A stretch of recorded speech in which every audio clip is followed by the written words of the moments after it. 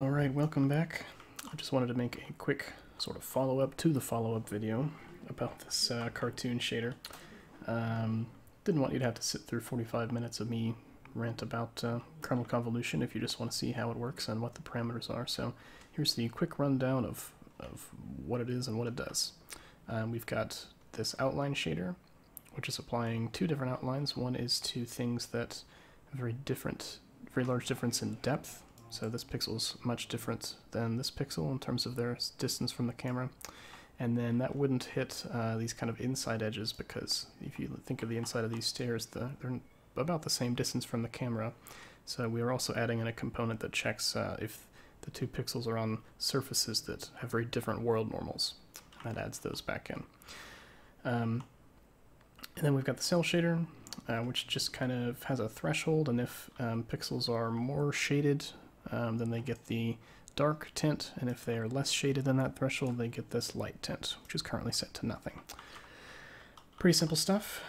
Here's what it looks like.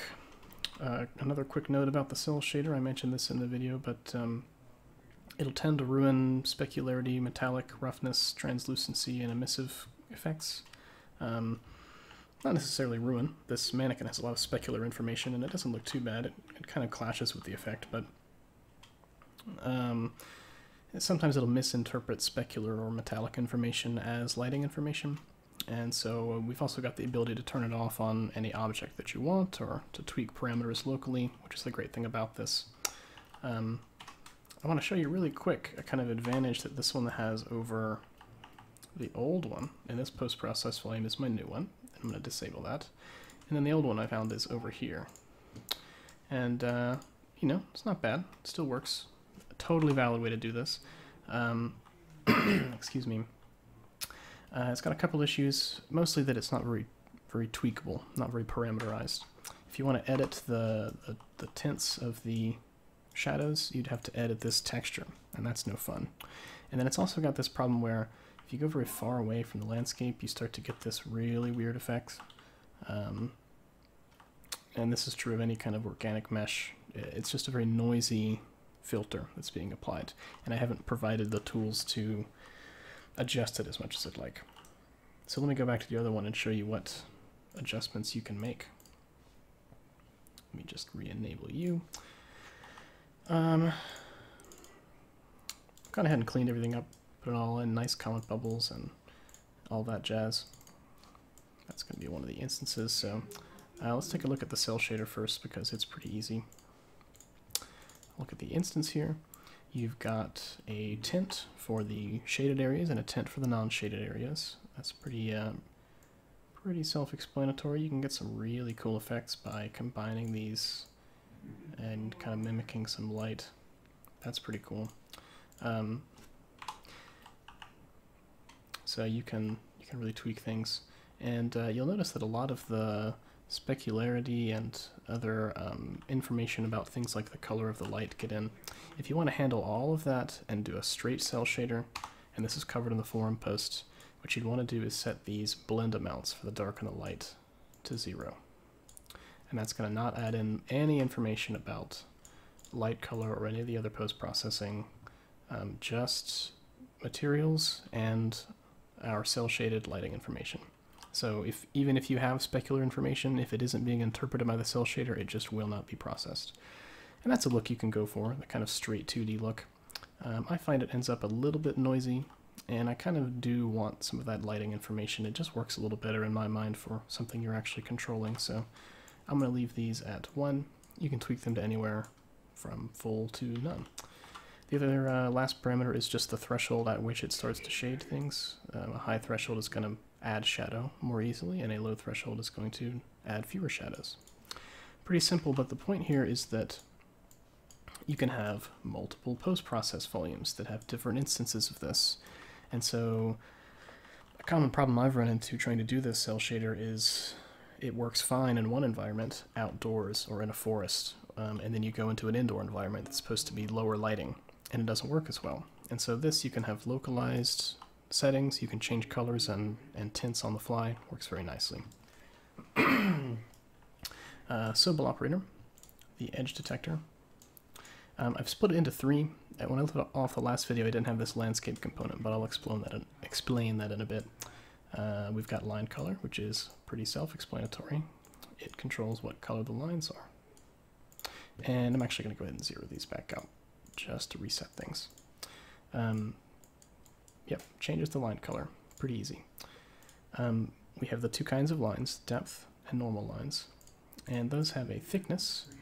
This is in pixels, so 1.5 pixels doesn't work. It's truncated. I've given you like 1, 2, 3, and 4, but if I up this value, you'll notice that it ups the thickness of the depth lines. Same with the normal lines. These are the same parameters, just on the depth and the normal lines. I'll leave them at 1 for now. The multiplier, you notice that you get some harder lines and some softer lines. This is going to determine the kind of range that gets. So if you just want all lines to be full black, then you can crank this multiplier. Otherwise, you can crank it down. I find somewhere around maybe 1.1, 1.3 works. I'm just going to leave it zeroed out at the moment. And then the bias is how much of that, how prominent an edge needs to be before it's picked up by the shader. So if you want more edges, you can lower this. This will be really apparent on the normal lines. If I lower this way down, you notice on the character, we get all kinds of weirdness. If you pull it to 0, it's going to do strange things, so don't bother with that. But you can do this to really tweak stuff. If you add too many, you notice that on the walls and things, it puts lines where it's not supposed to, so you'll want to put that in you want to tweak it to your situation. And the same with these depth lines. The final thing is that I've added a couple properties to prevent. You notice this landscape mesh doesn't have the same problems that the old line filter had, where it has issues zooming out. The only problem is the cell shader, which applies effects based on like the level of detail of the mesh. But at the speeds and the range of a normal game, this won't really be a problem. And the way I've done this is by updating every object. Has the ability to have this custom depth pass enabled. And when you have that enabled, you can give it a stencil value, which is just information you can read in the material. A side note is that in order to read this stencil value specifically, you're going to have to go into rendering all the way down at post-processing, and then you're going to have to change this from enabled to enabled with stencil. Otherwise, this just won't do anything. But in my Sobel, I've got the same thing as before, but instead of just having this enabled and disabled, this is what it looks like without this tweak, by the way. It has the same problems when you move around as the old effect. Basically what I wanted is that when I had a landscape mesh, or a large background mesh, or anything that has this problem of being far off and being susceptible to this noise, I wanted a kind of third channel that just gets its edges, just the normal based lines. The problem is that these are providing depth-based information where it shouldn't be, and so I basically provided this switch, another if statement, saying that if this custom depth stencil value is set to 2 exactly, then we're going to use just the normals, in fact a third set of landscape normals with its own custom set of parameters so that you can tweak that. And this means effectively that we've got some really cool stuff. So I can take this, and if I set it to 0, we'll get everything. If I set it to 1, we'll get everything in this case. If I set it to 2, we'll get just the normals. I think 3 will get nothing, but it will leave the cell shader, and then 4 will get nothing at all. And that means it's very customizable. You can have just the effects that you want to have. And I think this works a lot better.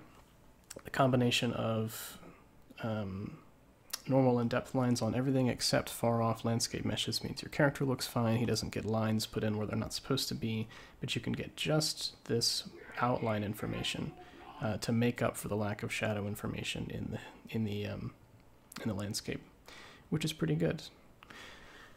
So the point is that the new stuff is, I think, a little simpler, a little less expensive computationally, and most importantly, it's super customizable, not just globally, but per material instance and over time.